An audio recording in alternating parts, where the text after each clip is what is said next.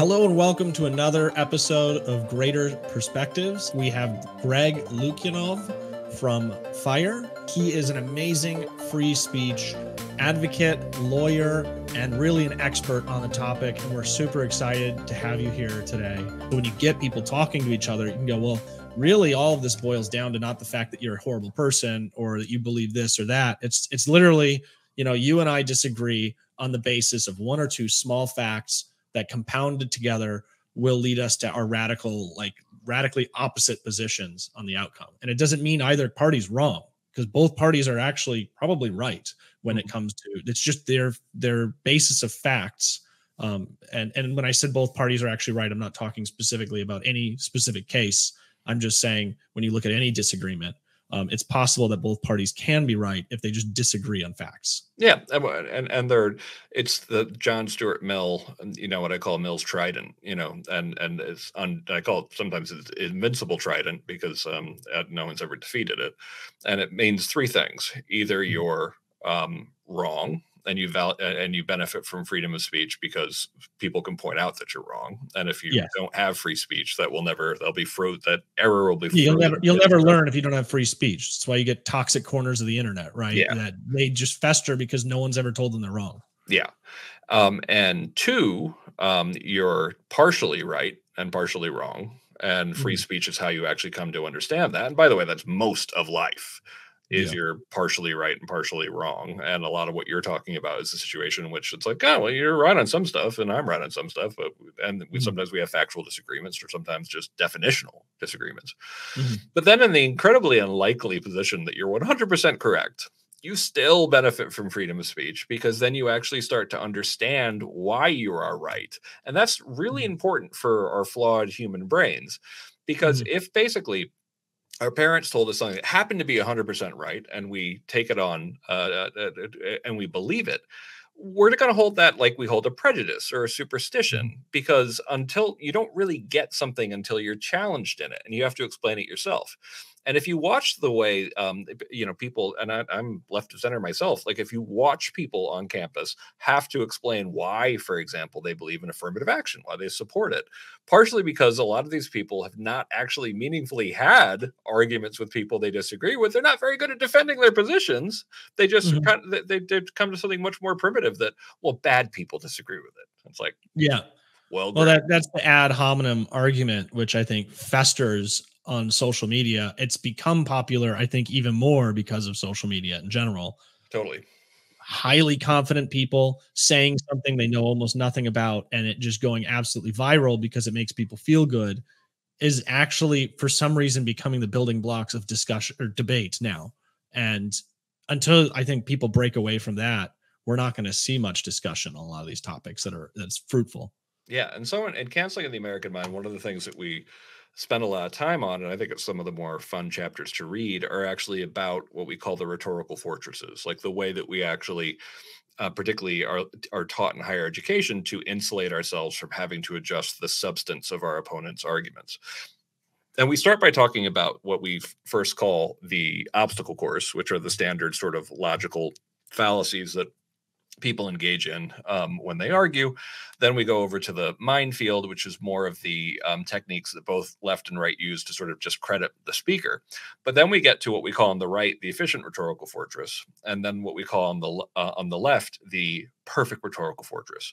And the perfect rhetorical fortress is just layer, partially because it grew up in academia, it's just layer after layer after layer of excuse for why I don't actually need to listen to you. And of course, layer number one, and it's the same thing on the right, is just magically declaring someone as being, if you're on the left, you're a fascist, oh, you're a right winger, oh, you're conservative, I don't have to listen to you anymore. It doesn't matter if you are, you just have to say that they are, and that means you're discredited. It's the implied, outcome and meaning of that. It's like, this is what they stand for. Let's just attack their character, even if it's not true. Therefore, the discussion is over. And I wanted to also say, I hope I don't give off the impression that I'm particularly skewed one way or another. I don't describe myself as being political, almost like on any political spectrum. I'm kind of, it's just anything about people's rights. As long as we have free speech, freedom of privacy, all these kind of issues, that's what's important to me. I don't know if you've kind of seen what's happened in the past in my background, particularly with Parler and everything that's happened there, I get the presumptive assumption that I'm somehow right leaning because I was building a platform that believed in free speech. Therefore, everything I say must be bad, right? Yeah. And so I personally very much understand the implied action of that, of like what you just described. Yeah, and meanwhile, kind of like it's also the way a child would argue. Essentially, you're a baddie, and therefore people should listen to baddies. And it's not, it's unworthy of intelligent people. But higher ed and K through 12 do actually teach people to argue this way, and that's just stage one of the perfect rhetorical fortress. One of the more fun parts in that chapter is just taking people down what we call the demographic filter to be kind of like, well, people, sometimes on social media get dismissed for being white or for being straight or for being not being cisgendered. And we work it out that essentially by the time you get down to the bottom of the demographic funnel, you've been able to eliminate maybe 99.1% of the entire population of the country, and an even larger percentage of the rest of the world. But here's the funny thing. The very next step is, and by the way, none of that actually mattered. They just got you down to, less than 1% of the population.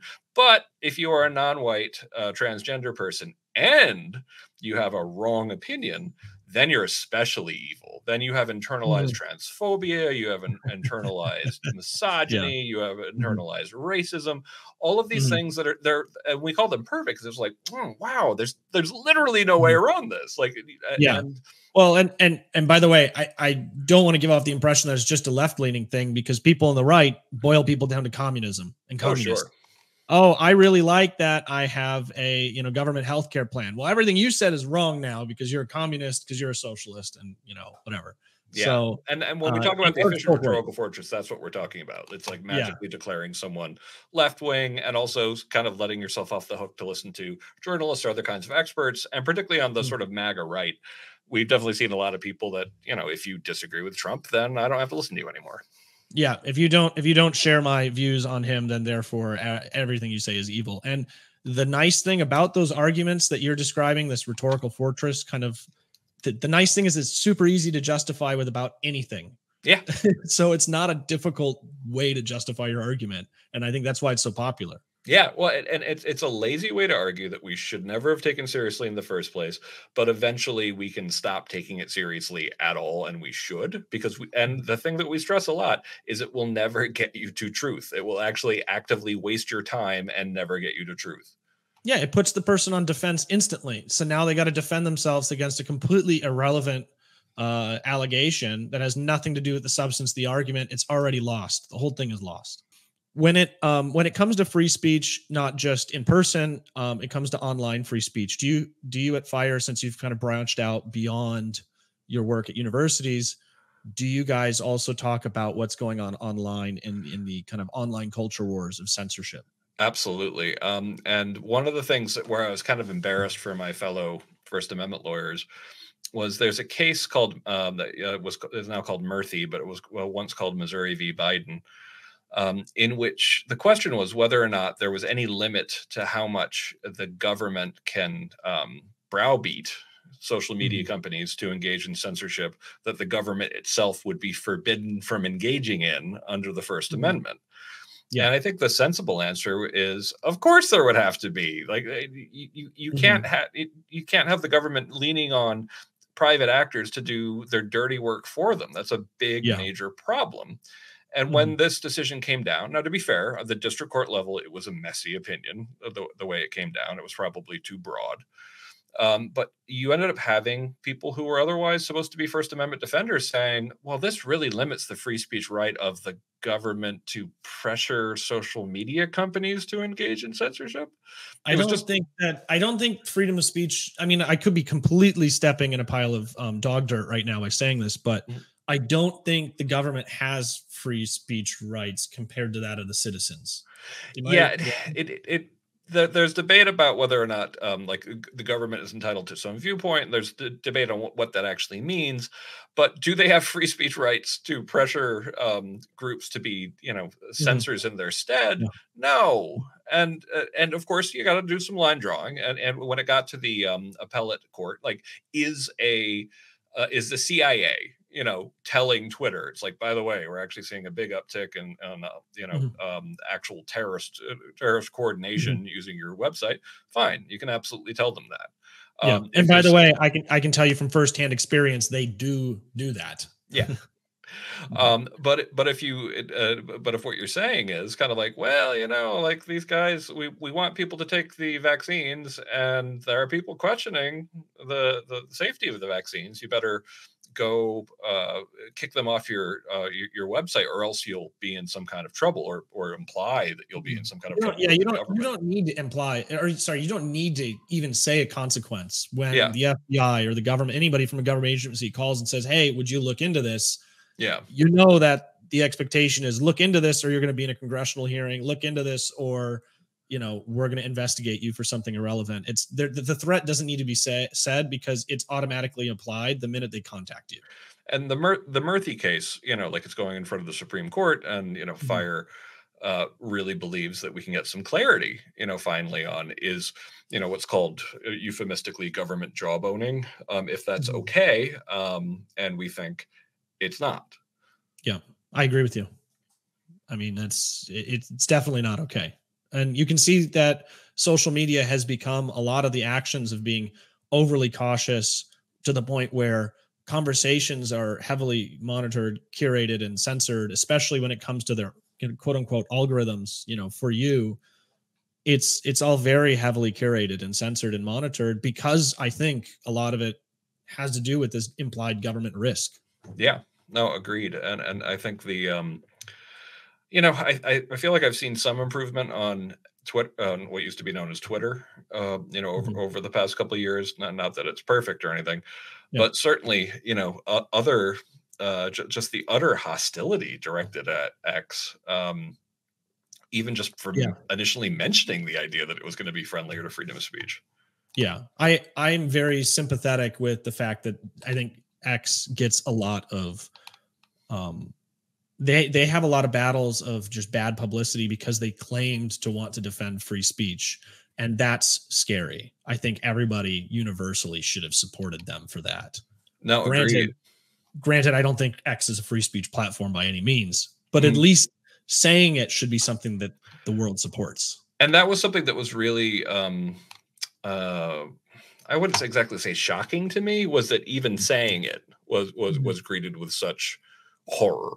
And it's like, well, okay, the forces that we've been fighting on campuses are everywhere now. And people raise just assuming, the way I've put it is that free speech is the argument of the bully, the bigot, and the robber baron, and always having to explain, I know that you've been taught that this is free speech is the bad guy's argument, but explaining that if the bully and the bigot have 51% of the vote in a democracy, they can silence the other 51% unless you have a First Amendment or freedom of speech. You only need freedom of speech to protect minority viewpoints. And when it comes to the robber baron, like the wealthy and powerful historically have done just fine because they're wealthy and powerful. Yeah. Yeah. Democracy or not.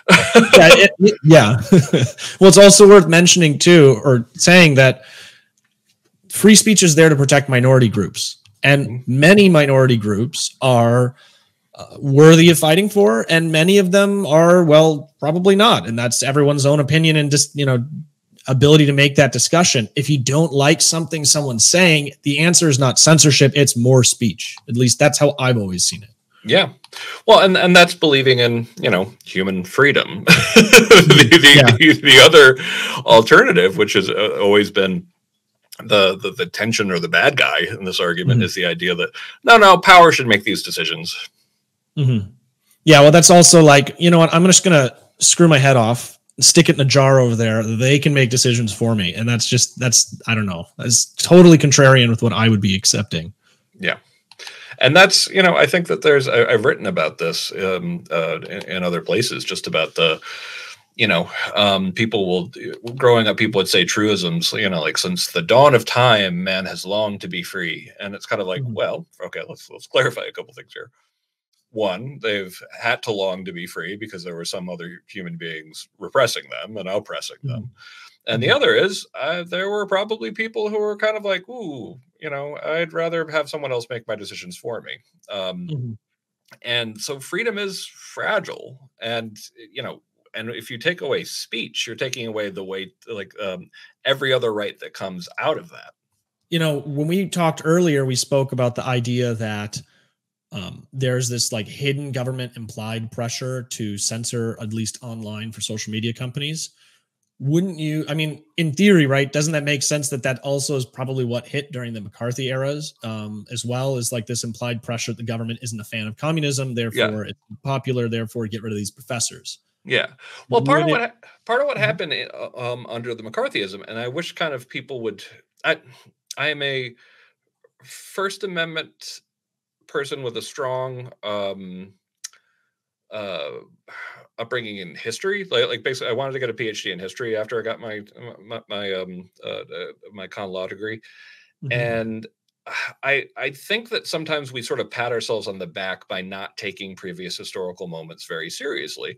And Mhm. I've been writing a series on my Substack, and my Substack's called the Eternally Radical Idea, where we kind of compare cancel culture to other incidents in American history. But really, you got to put yourself into the shoes of the people who were around at the time. And after World War II, you know, we became aware of the fact that American citizens and British citizens actually helped give someone who had, arguably murdered more people than even Hitler the bomb. And people Mhm. freaked out because it actually turned out there were spies in the United States. This is all Mhm. like a lot of the stuff is extremely well established now. And yeah, and I think that you probably, theoretically, you would be pretty freaked out under those circumstances too. Meanwhile, we're not in a national security crisis since 2014. We're not in a Mhm. situation where suddenly, we think that it's not justified under the idea that these are people who are helping, give Super Hitler the bomb. Mhm. And we're still seeing more people getting canceled over smaller and smaller slights. Yeah, it's terrifying. I also am of the belief though that it's still not excusable, no matter how much you're in fear Oh, sure. thing, to jeopardize your morality and your entire basis of your country. And I think COVID was a good example of that, when we could see that a lot of people were really happy to give up their freedoms to feel safe, and then the people they were giving their freedoms to were wishy-washy and unclear of what the actual answer was week after week. And so if they would have stuck to their underlying principles, I think, of respecting people's rights and freedoms, I think we would have been better off. But that's speculative, and who knows if that's true. But I would Oh agree yeah, for and to be clear, like what I'm saying is, it doesn't mean that nothing bad happened during McCarthyism. I absolutely yeah, think a lot of innocent people really suffered under it. But but understanding the historical era in which things happened help us understand how weird the president oh is yeah, even for more. sure. Hmm. That leads us into an election year. Although I'll have to say I think this one is not one that a majority of Americans are really kind of happy with their choices for. Um, but all of these kind of attack strategies to bury the other person in debate and discourse, that seems to be prevalent, and it's going to continue to be prevalent this year. Do you have any thoughts on what's coming up? Yeah, I think I think it's going to be a rough year. I think no matter how the election goes, I think it's going to be a rough, ugly year. And I think cancel culture will probably get worse. I think the situation on campus is going to get worse. It's an unstable geopolitical moment Mhm. as well. And I think that the likelihood of things just ending in Gaza without some additional flare up happening somewhere in the world is low. So Yeah. I think it's time to buckle up, because I think things are going to get kind of ugly. Meanwhile, of course, I get people saying, "Well, Mister First Amendment guy, this is," and I get this both from the right and the left. Hmm. This is all stakes. This is really serious, and at times Hmm. like this, we can't afford your First Amendment. And it's like, no, Hmm. no, no. In times of like serious, like at times, particularly when the political sides are at each other's throats, the rules of the Hmm. game become more More important. Yeah. important, Yeah. not less important. So Yeah. more people are going to hate fire, and more people are going to need fire. Yeah. Well, people will need it. The one thing that it came to mind when you said, "Well, this is the most important one ever," and I realize, at least for me, it seems like that's kind of funny, because we've seen both of these now candidates have been president before. So actually, I think we can safely say neither one has completely destroyed the country as we know it, and we're all still alive. So maybe it's not the most important ever the world has ever seen. Maybe we can tone that down. Yeah. I unfortunately made the mistake of reading The Fourth Turning by Mhm. Neil Howe. And I Never went heard of it. into it assuming there was a book called The Fourth Turning is Coming by Neil Mhm. Howe, and his last name is Strauss, but he passed away since then in 1997. That I thought was going to be, some kind of Seventh Seal kind of mystical read on history about historical cycles. And then I read it and I was kind of like, and it was predicting, a big, a big, I don't want to say calamity, but like something revolutionary, like right around now, more or less. Mhm. And something kind of big beginning around 2008, and it got so many things right that it was Mhm. kind of creepy. And it was based on it was based on theories of historical cycles going back to the ancient Romans and based on pretty sound ideas. Like essentially, parenting strategies tend to change and they follow, somewhat predictable format that you have protection of kids, which is normal, overprotection of kids, hyper overprotection of kids, and then neglect. And Mhm. that you have, spiritual cycles that tend to repeat, major catastrophe sort of cycles that repeat on an 80 to 100-year basis. And you made a strong argument for like we might be overdue for a big change, and nobody knows what that's actually going to look like. So Mhm. I'm a little nervous going into the next couple of years. Yeah, I'm nervous too because I think that the most important thing that we could really do right now is have somebody who wants to take the conversation from like up here and bring it down a little bit. Like, let's turn the burner down a bit and bring the country to a point where we can talk to each other again. Yeah, And that I think for me would be my number one most important issue. And I don't see a candidate out there who's capable of that. And yeah. I also unfortunately don't see a social media landscape that's incentivizing any of it. And so much of our politics today is driven by social media. Um, so, did you happen to remember where that parenting cycle is, by the way? Because that seemed interesting to me. I don't know what did it say about the parenting cycles.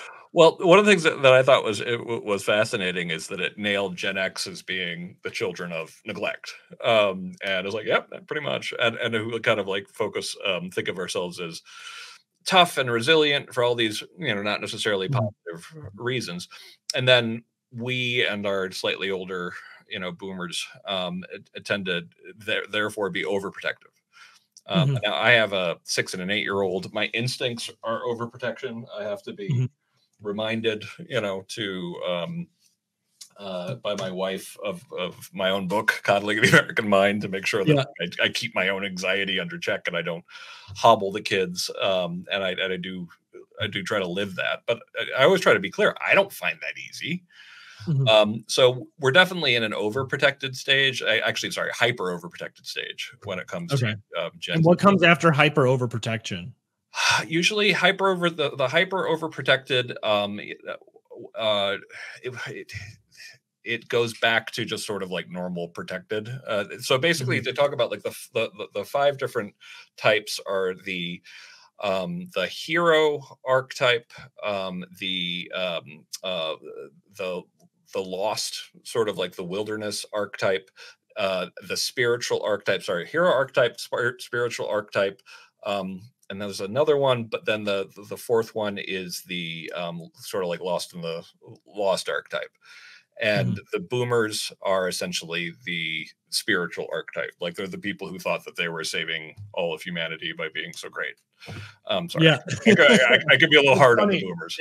I mean, it's easy to go hard on the boomers because that shows maybe the reason that they come across as being the ones that are so great is because they're the ones that are out on the internet yelling at all caps Oh, and who fervently have the answer to every question 100%. I remember what you're a millennial, right? Yeah. Mhm. Okay, so the millennial archetype is the artist archetype.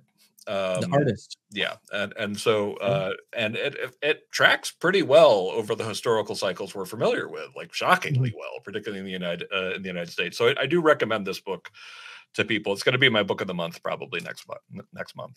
Sweet. What was that again? It's called The Fourth Turning Is Here by Neil Howe, and he's a serious demographic historian. He grounds it very much in broad demographic trends, and also in historical cycle theory going back millennia. Huh. Well, that's cool. Yeah, I mean, I don't know. I'd be curious to read it to find out if I'm even really on that spectrum of relevance, because I feel like I'm always the exception to every rule. Yeah.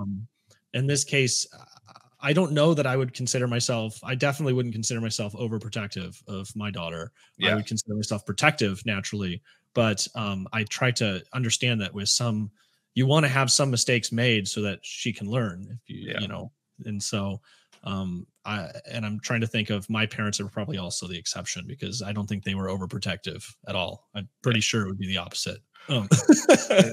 Yeah, well, no, I mean, like, it's kind of funny. Like, I was glad that there's a new documentary of coddling the American mind that came out that I was heavily involved in, and I am glad I got to get the line out, and they kept it in the movie, which is like, listen, I don't recommend my childhood to anyone, rather than just me, two Gen Xers, me and John Haidt, arguing that we're teaching young people the mental habits of anxious and depressed people. It's it's overwhelmingly like minority students themselves saying, yeah, no, I was a pretty happy person, and then I get to college and they tell me that everyone's against me, and that basically, like, if people say things that hurt my feelings, I'm going to be permanently damaged by them. And it made me paranoid. It made me sad. It made me feel powerless. And yeah, it absolutely devastated my mental health. So I'm really proud of how it came out. It's on Substack in part because, a lot of the platforms were too scared of it. And so, yeah, I really recommend it. I'm very proud of how of the final product. I think it's a very compassionate film. Is there anything that we should know about from your perspective? Is there anything else that we should cover? Oh yeah, I mean, the expansion of Fire, like the fact that Fire is really, I think, deserving and becoming, the nation's premier defender of freedom of speech, is something that I would really want your readers to know about, because we need your help. We need people who aren't the free speech for me but not for thee type. The ones who are kind of like, you know what? If someone thinks something I hate, they have every right to that, as just as much as I do. And by the way, it's actually probably pretty useful for me to know that, what they actually think, rather than taking it, on the basis of what the New York Times tells me this person actually thinks. So, we would love your support at Fire. We'd love you to check out Coddling the American Mind, and of course, Canceling the American Mind, my book with Ricky Schlott. Yeah, and it's more important now than ever that people are taking the topic of free speech and real free speech seriously. It's being used so much, I think, today to justify different political agendas. Freedom of speech is something everybody should universally respect and enjoy. It's kind of the foundation of our country. And, Greg Lukianoff and the team of Fire, I think, are an excellent place that we can focus our energy on to ensure that, we're protecting free speech for the most people where it matters.